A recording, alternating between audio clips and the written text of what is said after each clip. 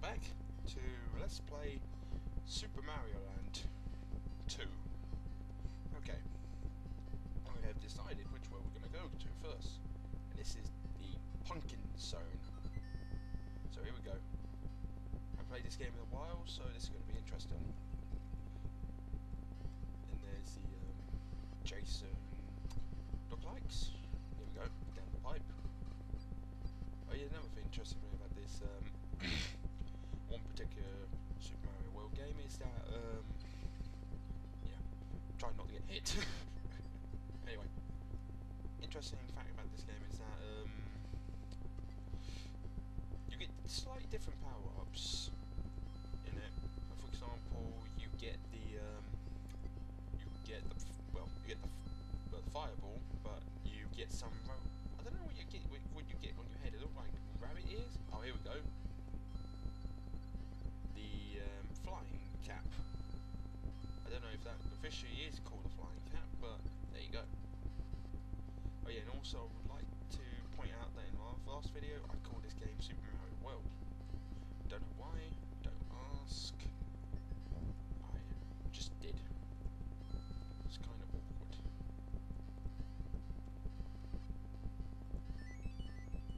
Don't get killed by the ghost. So, how have you guys been? Been good? Good? Okay, good. Everything's good. As always. Oh yeah, also let you guys know, I have just joined the Let's Play forum as well, so you can find me there now. Stuff like that. So, yeah, I have signed up there. One of my dear, good old, one of my friends have gave me the link to it, so I'm quite happy about it. He sent it to me over Skype, so yeah, I'm quite happy with that. And there we go, yes! Bonus! Perfect! And good time as well. We might be able to have time to do one more world. And here's the bonus.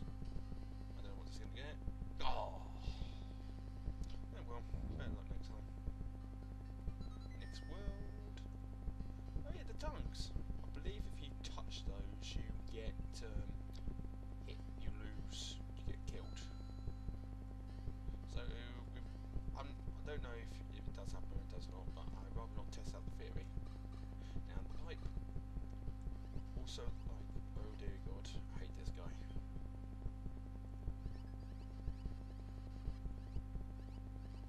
Nice. There we go. Something very useful in this kind of stage. The flying cap, in my personal opinion, is very useless. The only time when it actually helped me is possibly when I was, what level was it?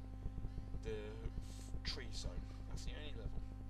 The tree zone is the only useful bit for that bloody cap. Apart from that, it's very useful. It's very unreliable. It's good if you want to, well. There we go.